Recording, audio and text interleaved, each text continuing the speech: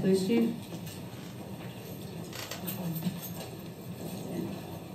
Evening, Council. Evening. How you doing, Aaron? Good, sir. How are you? Good, thank you. November runs for the police department were 76. That's pretty typical. No outliers there. Within one of those runs, we did have a felonious assault that I investigated that took place at one of our establishments. Charges were filed in that case. Will be handled downtown. So that was really kind of the only significant run that we had as far as the details for the month. I've been working with the code enforcement officer as well. I don't know if you guys have seen, but we've been out working on junk vehicles. This month has kind of been the task that we've been focusing on. A lot of warnings were put out, some citations issued, some vehicles towed.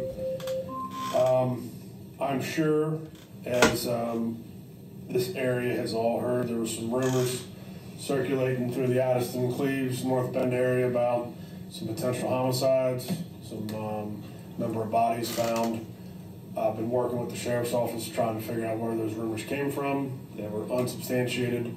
However, we did have one body that was recovered down in the Cleves area. I don't know who's heard what, but it was an individual that had spent some time living here in Addyston, and I can tell you the sheriff's department's working on solving that.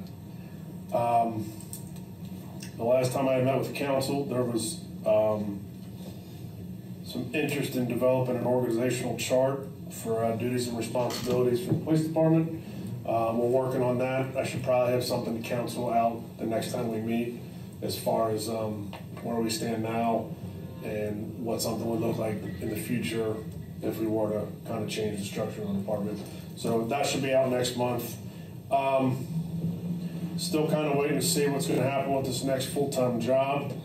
I think we've probably lost the opportunity to hire our internal candidate.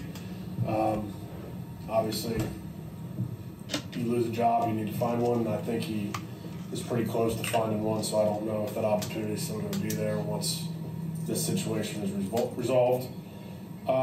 Myself and Aaron, the last week, have been preparing for our semi-annual RCIC audit.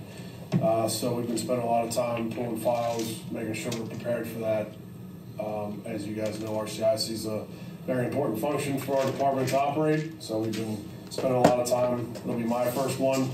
So making sure we're going over our checklist for that. And then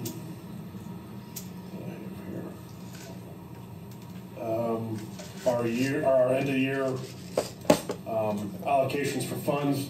I had to put some tires on a cruiser last week, so 1801 was down, but that's got a new set of tires, so that should last us for quite some time, and I don't foresee any major vehicle expenditures anytime soon.